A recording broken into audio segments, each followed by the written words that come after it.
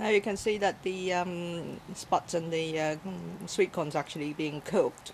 On here you can actually see that it's actually very hot, but I got albastro fingers.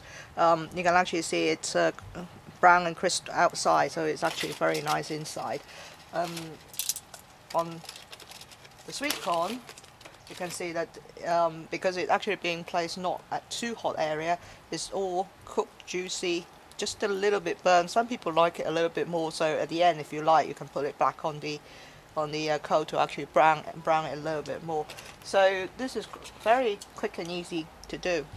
And a lot of time is actually done by experience, so you just have to know roughly when the fire's too hot, you go and turn it round and things like that.